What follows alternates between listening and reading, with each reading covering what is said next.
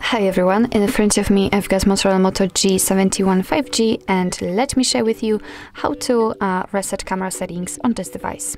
So first of all, let's enter not settings, let's enter the camera app, and I hope that you probably won't see the grid lines, the assistive grid which I've applied previously, but fortunately you can see the leveler here.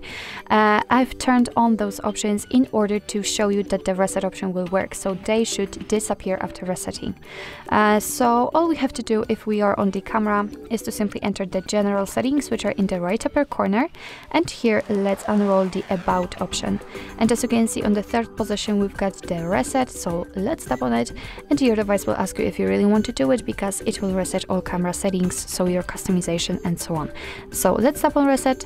Let's say that the screen flashed a little, and after getting back we can check that we cannot see the grid lines, and we cannot see also the leveler, which means that fortunately we reset all camera settings and they got back to their defaults.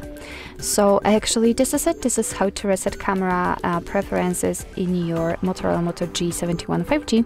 Thank you so much for watching. I hope that this video was helpful, and if it was, please hit the subscribe button and leave the thumbs up.